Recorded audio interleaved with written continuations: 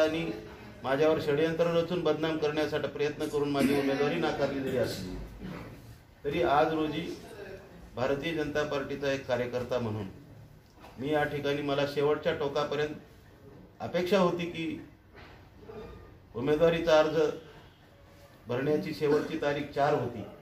4 तारखेपर्यंत एखाद्या वेळेस भारतीय जनता पार्टीच्या माध्यमातून मला उमेदवारी मिळेल ही माझी अपेक्षा होती.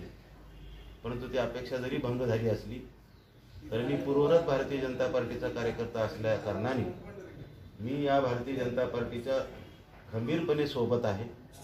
भारतीय जनता पार्टीचा उमेदवार निवडून आला पाहिजे अशाच पद्धतीने माझी सर्व कार्यकर्त्याची टीम त्या ठिकाणी काम करणार आहे. या ठिकाणी मी कुठल्याही दबावाला किंवा कुठल्याही आमिषाला बळी न पडता एक सामाजिक बांधिलकी उदगीरच्या विकासासाठी उदगीरच्या सर्व जळकोट उदगीर परिसरातील सर्व मतदारसंघाच्या सर्वांगीण विकासासाठी काही कामं होणे बाकी आहेत. ती कामं येणाऱ्या माझ्या भारतीय जनता पार्टीच्या सरकारच्या माध्यमातून झाली पाहिजे.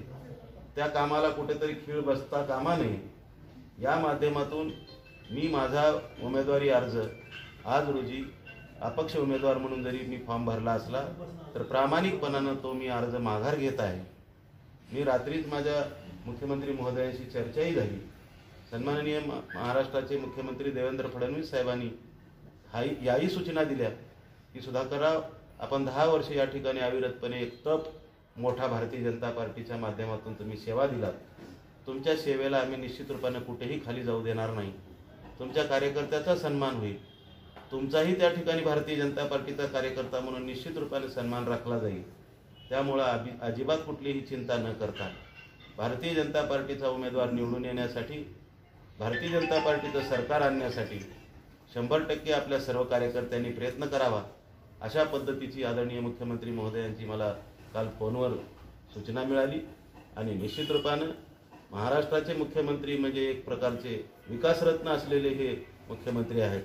पुढेही भविष्यामध्ये हा विकासरत्न आणि विकासाचा गाडा भारतीय जनता पार्टी शिवसेनेच्या युतीच्या माध्यमातून चालू राहील आणि आम्ही त्याचे साक्षीदार आहोत, आम्ही त्याचे भागीदार आहोत आणि आम्ही त्याच्यासाठी निश्चित रूपानं खारीचा वाटा म्हणून भारतीय जनता पार्टीच्या सोबत राहून पुन्हा सरकार आणूया या पद्धतीने मी या माझ्या उदगीर मतदारसंघामध्ये काम करेन अशी मी आपल्या सर्वांना पत्रकारांना कळवू इच्छितो.